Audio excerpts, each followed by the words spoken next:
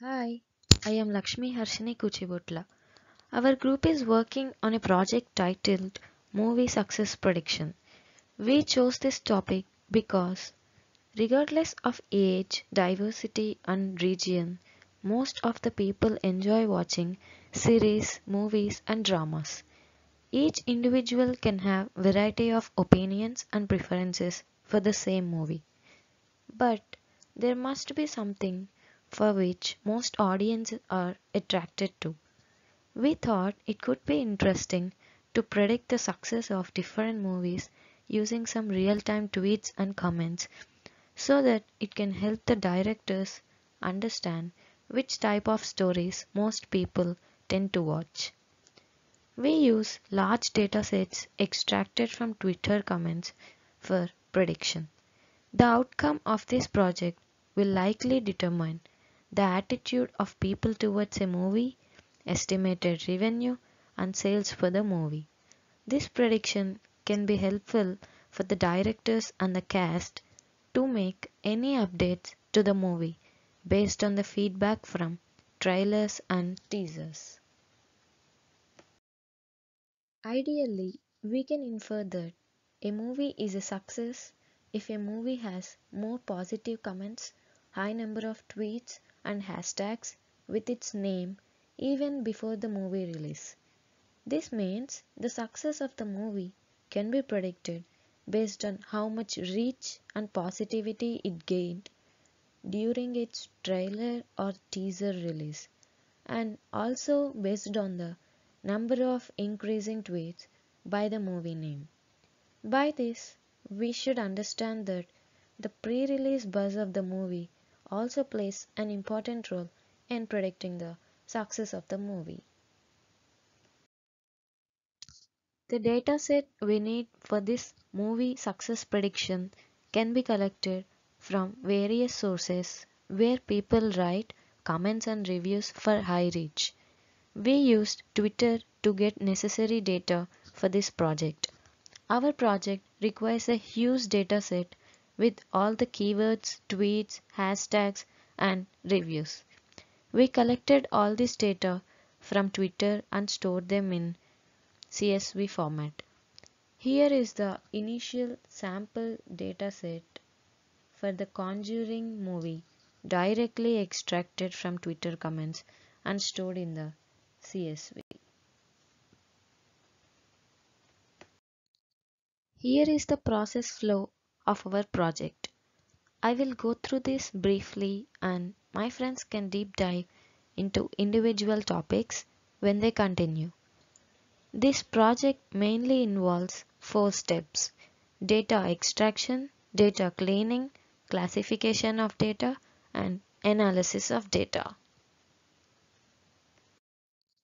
We made up a nice flowchart representation for our process. The first step is the data extraction. This step requires gathering all the necessary data that will be used for analysis and prediction. This is followed by data cleaning. As the data obtained from the tweets may contain unnecessary text, data cleaning is necessary to format the data into useful information which is readable by code for prediction. In the next step, data classification,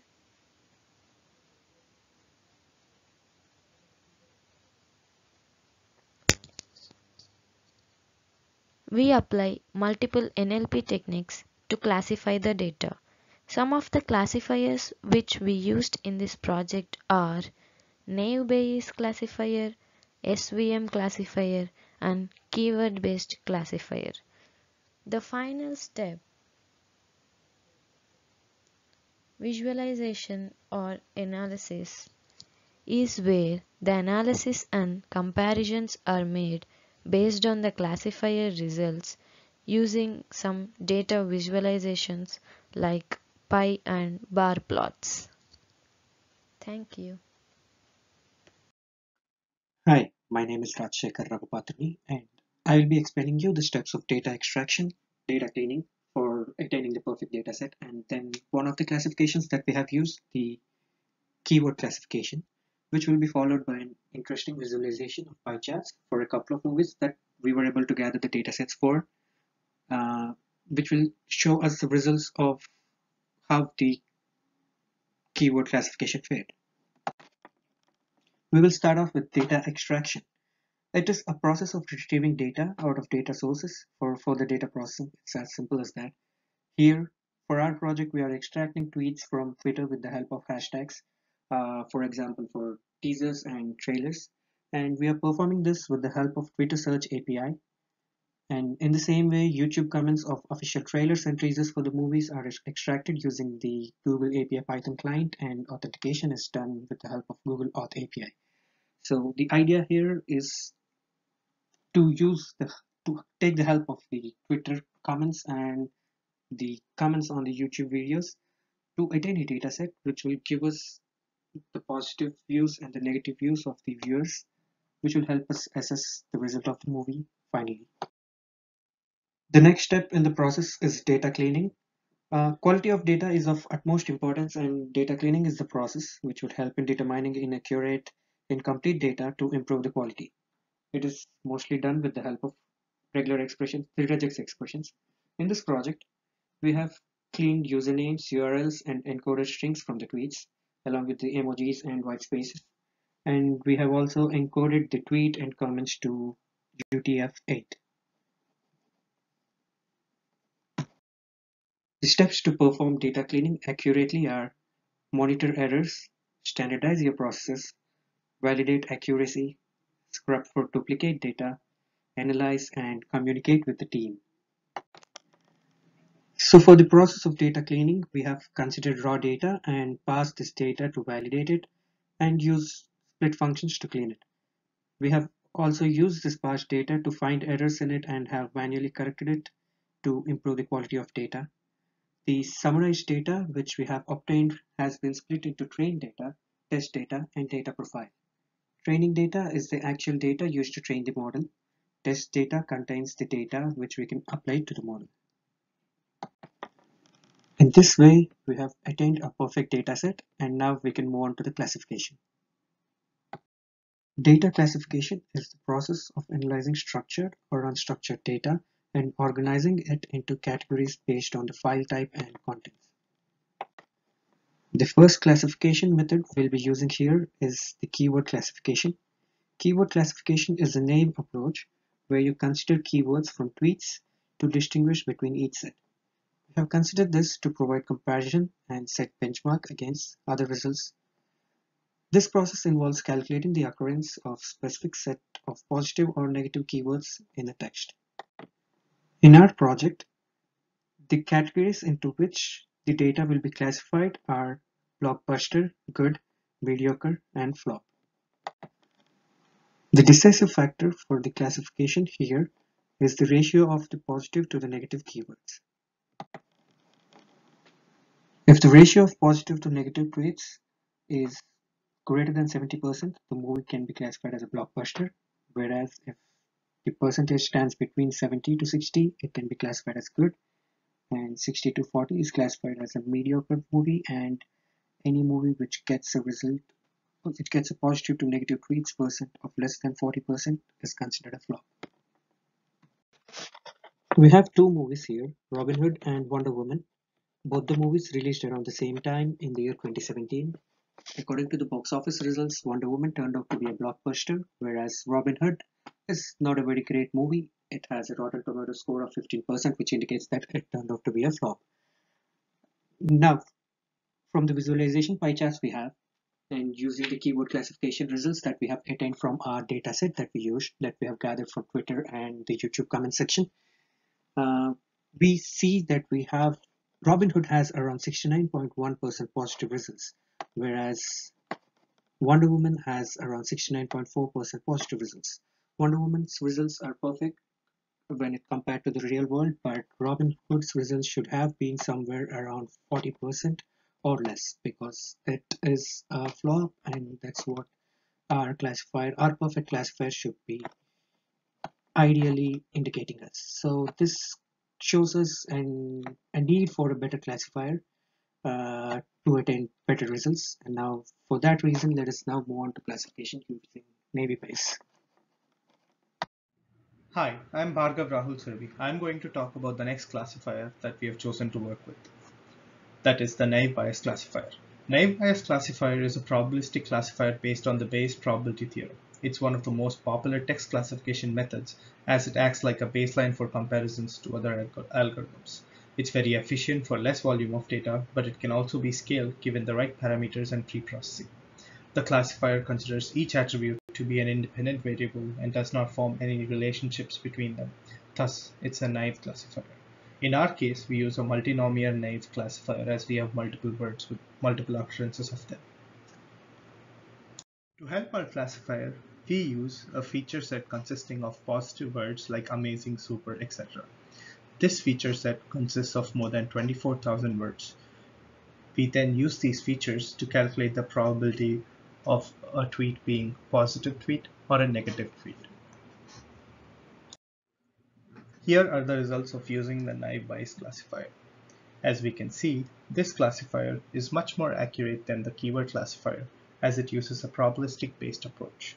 We can see that it accurately predicts that the Robin Hood movie was a flop, as it has more than 63.6% of negative tweets. But it also fails to predict that the Wonder Woman movie was a huge success, as it found that only 50.8% tweets were positive. This shows us that there is a lot of room for improvement for this particular classifier. This brings us to our next classifier, SVM or support vector machine. This is a non-probabilistic supervised classifier. This classifier uses the training data to form support vector mapping that is used to classify the data. It is highly scalable and also works when there are dependencies between the data. An SVM model is a representation of examples as a points in space, mapped so that the examples of separate categories are divided by a clear gap that is as wide as possible. Then the new examples are then mapped into the same space and predicted to belong to a category based on the side of the gap in which they fall, thus classifying the data into different mappings in the same sample space. To use this classifier, we have to train the model. For this, we use the same feature set as the naive Bayes classifier, which has about 24,000 positive words. Then we use around 21,000 classified example tweets to train our model. This model is then saved and used to classify our tweets. As we can see, this classifier provides us with the best result of all the three. It is expected as this classifier is trained and not naive, which is it can find dependencies between various features. This classifier predicts the flop of Robin Hood by classifying around 67% of the tweets to be negative, and the success of Wonder Woman by classifying 72% of the tweets to be positive. As of now, all the existing models only talk about the sentiment of a tweet related to a movie. Our model takes into consideration various parameters such as the total number of followers a person has, his bias and anti-bias towards the movie, etc. Our model is also very generic where it does not depend on the specific social platform. It can take input from any platform and perform the analysis. Also, generally, the existing models target the people after the release of the movie. Our model specifically targets directors and producers, and our analysis is performed before the release of the movie. Hi, my name is Shrikar Reddy. As of now, my friends talked about the applications of this project in the perspective of public. But now I will talk about the applications of this project in the perspective of director and producers as well. Let's look into this graph. This blue is for SVM positivity and this red is for Bayes positivity, and these are the different movies. If we observe, for most of the movies, Bayes positivity is more. So we thought that We can use this kind of results for marketing. So producer will tell that we got good reviews for the trailers, and so that they can show these results, and then uh, public will be interested in these movies and they will attract more number of public, and as a result they will get more collections. Similarly, let's look into the negativity side. Same, this blue is for SVM negativity, this red is for naive negativity. As we can see, naive negativity is more compared to, sorry, SVM negativity is more compared to naive negativity. So director can have a look into these results, and he can change the some clips of the movie to attract more public. So our project will also give reviews based on the language. Like we can select the language of the movie, English, Chinese, Telugu, something like that. And director can see which category of public has more positive results and more negative results. If English movie has more positive results, and on the other hand, like other language has less positive results, so he can change some parts of the movies clips so that to attract both kind of categories. So basically, these it will have more advantage if we run this application on the trailers, because we can change some clips on the original movie. So this is how a director can change the movie and make it as a hit. The I think the main difference between the results between SVM and Naybase is that because of the length of the comment length. Usually the length of the comments for the movie is like mostly 2 or 3 sentences at max. But we know that SVM performs good very well on the if the length is more, and Naybase performs well on the shorter context. So that is why here Naybase is performing well because of the comments are of short length. Apart from that, the challenges what we have here is like what if a user is always biased to a hero or heroine, like if he is a fan of particular cast, he will be biased to that user, and that will affect the review. And one more thing is popularity of a tweet will affect the mood of the followers. uh, Let me explain this more. Like if particular user is a popular, like he has 10,000 followers or 1 lakh followers, if he tweets a tweet, then his or her followers will also affect by that. Future work. Um, I think this project has lot of future scope which can give more number of benefits to both public and a producer as well. As we saw the two challenges in previous slide, the first challenge is what if a user is biased to particular user? How we are going to solve that challenge? The solution we came up for this is we can take the tweets of the particular user to the particular cache of previous movies. So, and then we can compare the his mood towards that movie and what is the overall review of that movie. The movie is flop, and he is posting only positive reviews for all movies. Then it is like he's fan of that movie. Not that movie, sorry. He's a fan of that cast. So he's always posting positive reviews. So in those scenarios, we can reduce the weight of that review. And similarly, what if a user is user doesn't like particular cast, then he is always going to post the negative reviews. And similarly, we can reduce the weightage for that reviews as well. So in that way, we can uh, totally balance the overall review of the movie. The second challenge we have is how the popular tweet can affect the mood of the followers. Let's say if a person has 1 lakh followers, then if